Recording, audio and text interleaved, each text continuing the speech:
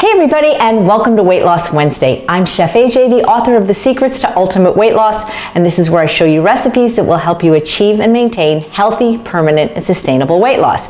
Today I'm going to show you a really easy, delicious recipe, caramelized onions made in the crock pot. This is not my recipe. I cannot take any credit for it. I found this recipe on a blog called cookistry.com.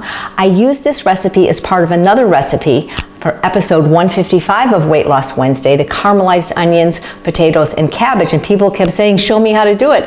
There's really not much to show, but I'll show you how to do it anyway. And lots of questions, how else can we caramelize onions? Can we do it in the pressure cooker?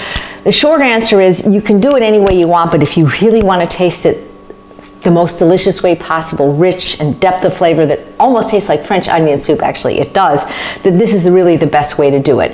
I have a recipe in my first book on process for how to make caramelized onions in the oven. It's a great recipe, but man, this is unparalleled for just unbelievable flavor, and you don't need any oil or sugar or salt. I've showed you other videos on this channel how to actually caramelize onions without oil. That's the name of the video, and it's pretty good, but it's not like this. And yes, you can do it in a pressure cooker, but using the saute function, it takes several hours, but this is the best way. It's the easiest way.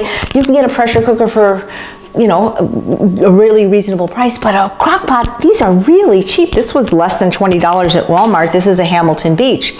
The reason I did the cabbage and potato recipe with caramelized onions is I was following Ann West's recipe, which called for 3 large onions, a huge head of cabbage, and 2 pounds of potatoes. I hope you'll check out episode 155. And when I put the onions in the crock pot, it was full. I couldn't figure out where I was going to put the 2 pounds of potatoes and the large head of cabbage. I'm just assuming maybe she had a bigger crock pot, and I didn't know what to do, and I had already dirtied the crock pot, so I remembered this recipe. I simply chopped, or sliced rather, 3 large onions. I have a red, a sweet, and a yellow.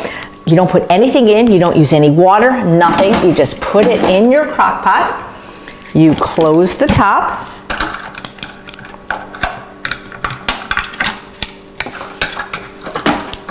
Plug it in, of course.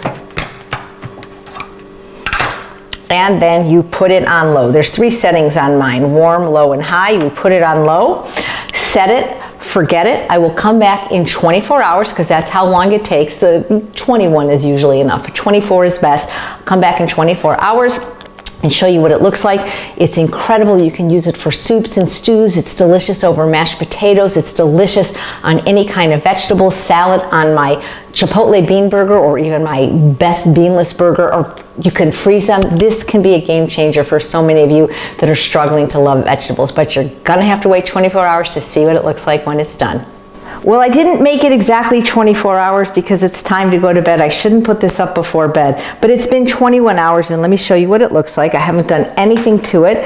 I'm going to just turn the crock pot off now. I'm going to open the top. If you like this one, you can just go to my Amazon store and see it.